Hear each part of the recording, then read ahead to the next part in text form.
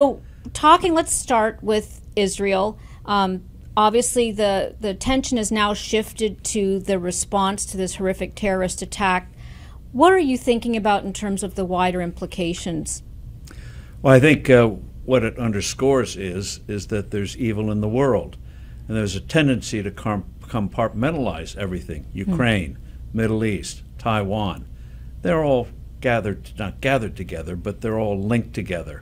And the influence of one, the outcome of one, how events unfold in one have a huge impact on others. So in the Middle East, they're going to take out Hamas. And their taking of hostages was precisely what they wanted to do to avoid an attack.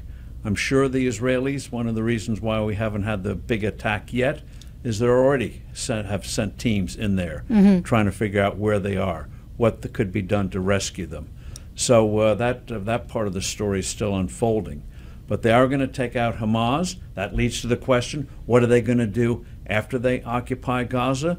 Well, what they're not going to do is make the mistake they made after 2005, left it to its own device and allowed Iran to move in and put in this terrorist organization in charge. Yeah. And right now the focus should be, which is already unfolding as we speak, is to have Egypt set up special camps to take in refugees.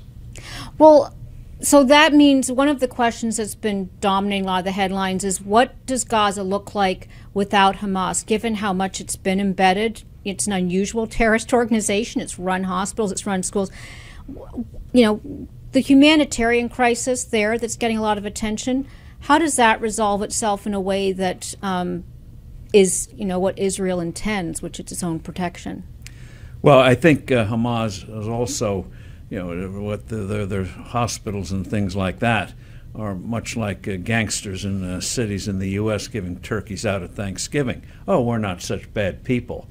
But they are. They make sure civilians are going to be in the way of incoming missiles. It's like the mafia. Yes, they make sure that there's going to be real damage that can be photographed to try to get global opinion to put pressure on Israel. So in terms of embedding Hamas, that's precisely why the Israelis are going to go in. Precisely, they know pretty much who's who and take them out. And then they're going to have to work with Egypt and others on how this territory is administered. People forget that Egypt took the Gaza Strip after the late 40s, the original War of Independence for Israel, occupied it till the '67 war.